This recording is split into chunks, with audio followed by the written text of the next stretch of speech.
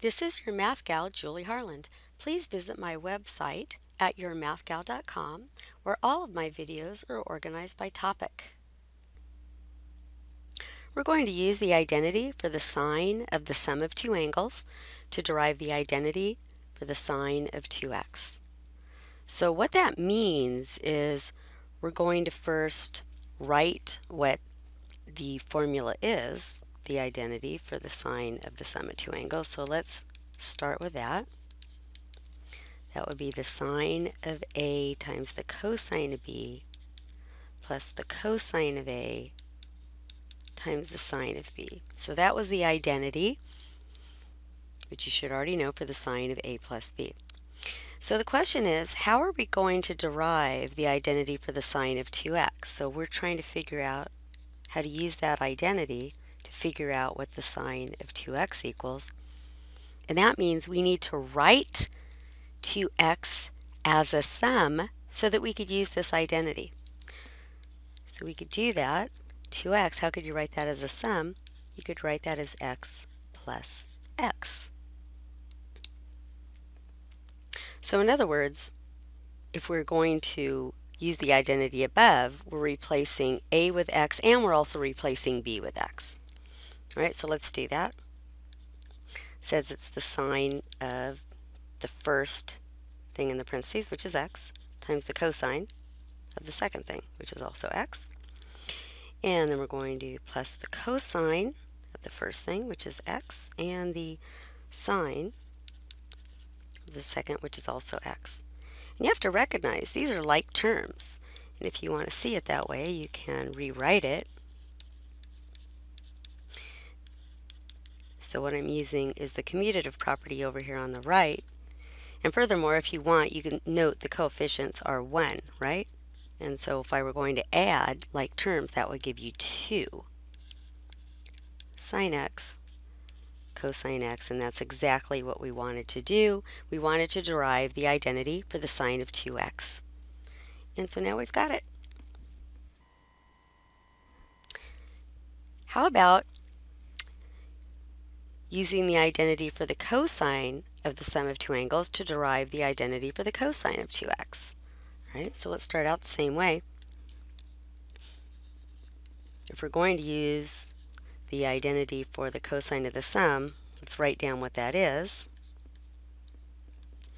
So it's the cosine of A, cosine of B, minus the sine of A times the sine of B. Okay, so these were derived in previous videos. So the question is, how can we derive the identity for the cosine of 2x? So again, cosine of 2x needs to be written, in order to use this identity, as the cosine of the sum of two angles. So it makes sense to write cosine of 2x as cosine of x plus x. Now we could use this identity we see above. So we're replacing both a and b with x, right? So that'll give us cosine x again, right? Because both a and b are x in this case, minus the sine of x, sine of x. So cosine of x times cosine of x, that is cosine squared x. Sine of x times sine of x is sine squared of x. And we have just derived the identity for the cosine of the sum of two angles. Now, that's one of the identities, right? There are three identities for cosine of 2x. So let's go on to the next part of the problem. Begin by writing one of the identities for cosine of 2x, and then use the Pythagorean identities to derive at least one of the other identities. All right, so the one we just did, we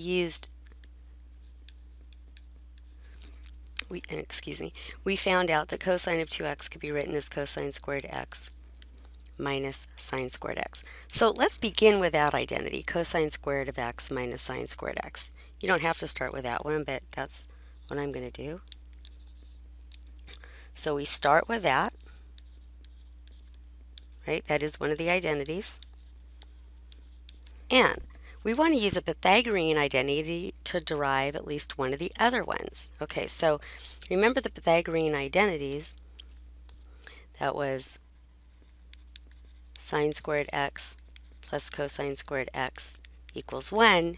And so you can solve for sine squared x, or you could solve for cosine squared x, right? Sine squared x can be written as 1 minus cosine squared x. And cosine squared x can be written as 1 minus sine squared x. So we basically want to use one of these identities. That means I want to replace either the cosine squared x or the sine squared x with something. Let's go ahead and replace cosine squared x with 1 minus sine squared x. So I'm replacing the cosine squared x with 1 minus sine squared x. Then I have this other minus sine squared x, right? These are like terms. So I have just derived this identity, which is one of the other identities for the cosine of 2x. So in other words, I've just shown that the cosine of 2x could be written as cosine squared x minus sine squared x from the previous page.